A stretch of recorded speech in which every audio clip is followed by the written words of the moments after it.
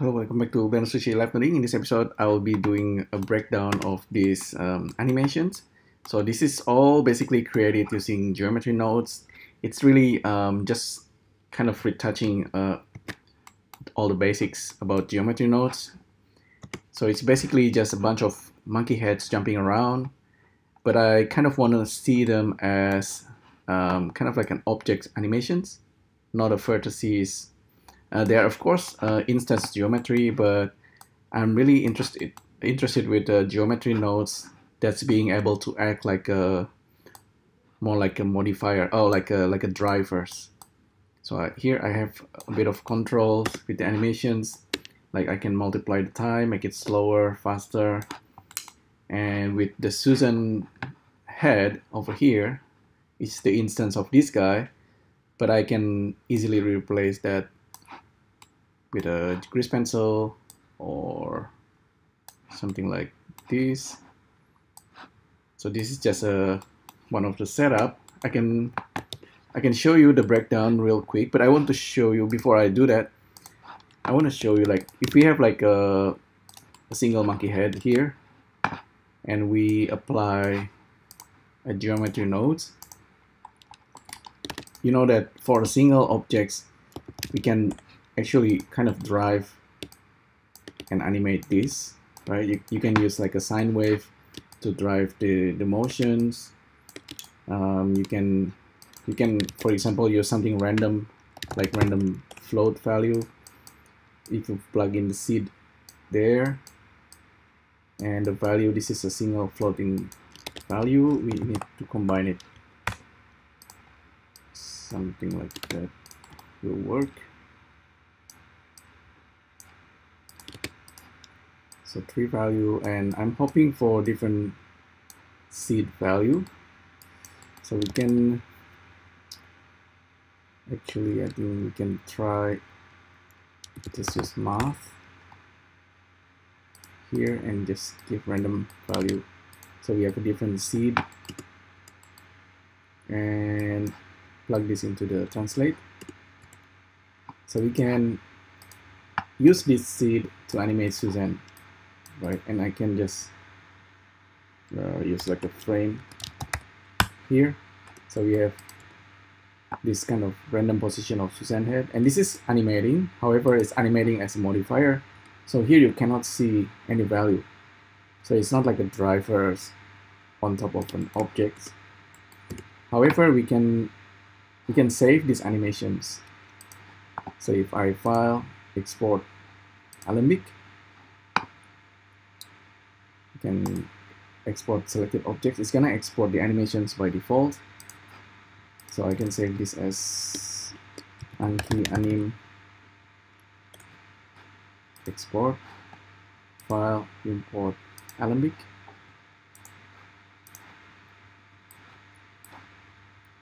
I have to show you this one because it's really quite interesting.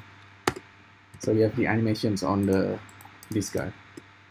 This is a mesh sequence animations Alembic. It still doesn't have like these animations over here. However, we can bake these animations based on the visual keying. Okay. Now you can see here with the graph editor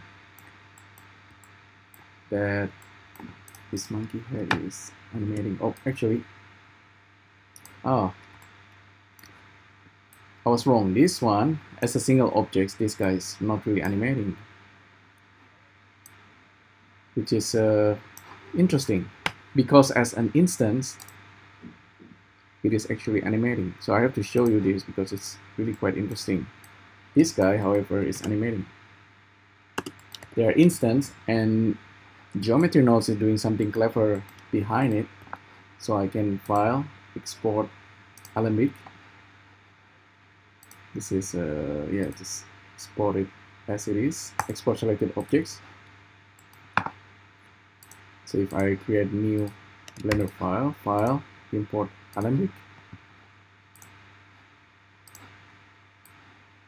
we should get animations.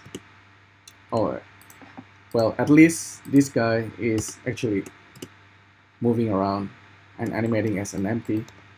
So you can actually bake this. I remember, well, so anyway, if we treat the objects as instance objects, like point instance, and we transform it and animate it, it's gonna be bakeable compared to the just transform. Okay, so based on that idea, I have this setup that I want to explain to you. So it's basically a circle with random seed. There's also radius controlling the circle. There's a time multiplier. The time multiplier is basically, so we have this Python of frame that's been multiplied with this value, so I can control the speed. So that's first, and that's pretty easy. And from the circle, I have this transform. I think this is actually to rotate itself. And then I have this attribute fill, and with the name, I just call this attribute blah. This is actually more like time offset. I think it's a good idea to always label it, but I don't like to change the actual nodes. So normally I will frame the nodes. Join a new frame. Something like this.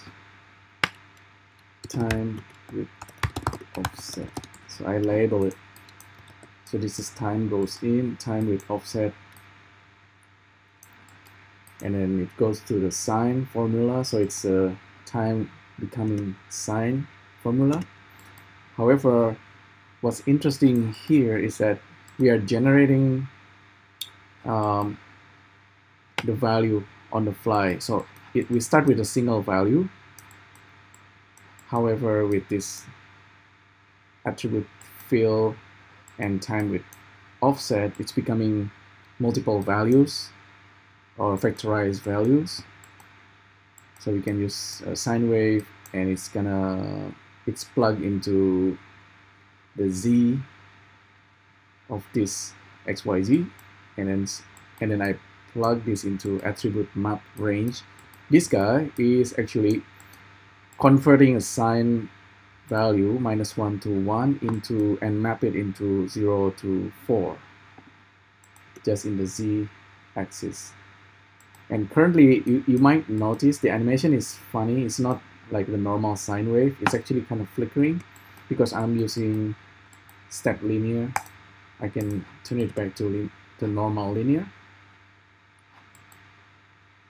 Okay, step linear, and there's a smooth step, and there's a smoother step. This makes the curve is more like a jumping monkey. You can actually use the clamping as well, which is pretty interesting. If you use clamp, and here with -1 and 1, you can kind of change the value there. It's gonna stick on the top for a bit because of the clamping. Okay, so after we do that with a sine wave, making the position here, this is more for the spinning motion. So I should stick this. I call it rotate, but I'm actually using the original time and rotate the z-axis and pass it into the points for the instancing. Okay, so the green color is all related to instancing. So this is the instance of the object. So we have Susan, we have Grease Pencil and Susan here.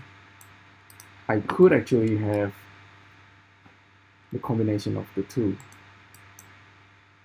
if I use collections. I wonder if I should try that, or maybe use different objects for our experiment. So move this into new collections and call it actually instance. I'm gonna hide this select this, use collections, and select instance. So now we have a different animations. The donuts, probably with these donuts, it's better if it's a RY 90 degrees. Okay, that's nicer. So we just change the animations of this very quickly. We can make this 100, change the radius, or maybe less is better, 40. So it's dancing characters, dancing around.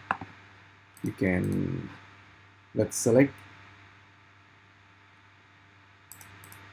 this object only, file, export, Alembic.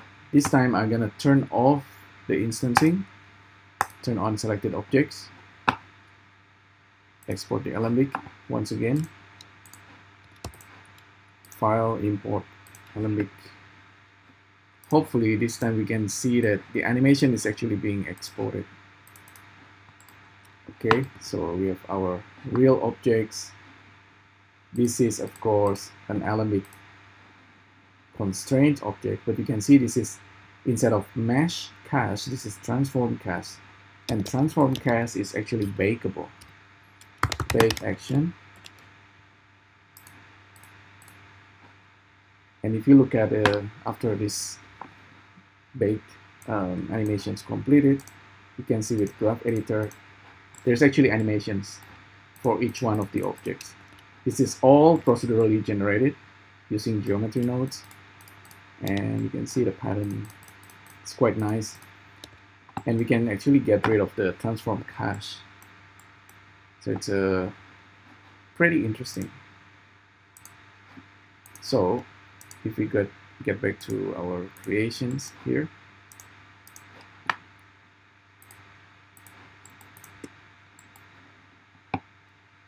you can see this is the whole setup right here. So let me just summarize. It's a single object with an empty geometry, and okay, we have this object that's pointing into this instance. Okay, and it's basically the instance objects that's being transformed, so it's animated. So this is the animations of instance.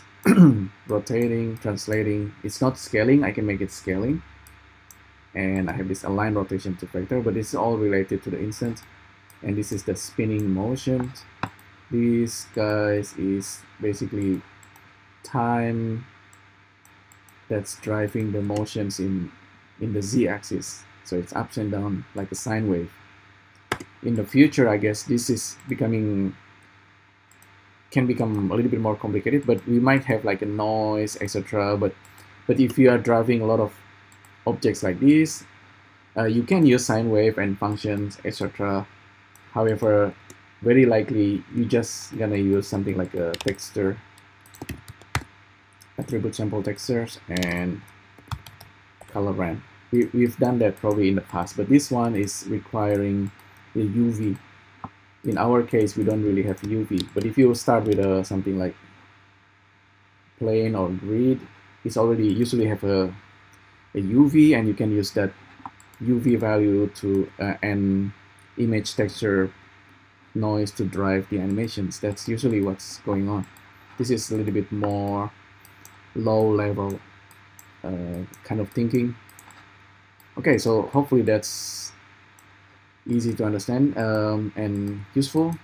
So the idea is, if you are using instance, when you export it as Alembic, you will get the transform animations constraint, and you can bake that as animations compared to simply just using transform. This is more like mesh level modifications. Alright, so there you go. That's a quick look at instancing and animating instance objects and kind of setting it up so we can have this kind of animations, kind of like the simple cloud system, or just like a character jumping around. All right, so thanks again for tuning in, and I'll see you next time. Thank you. Bye.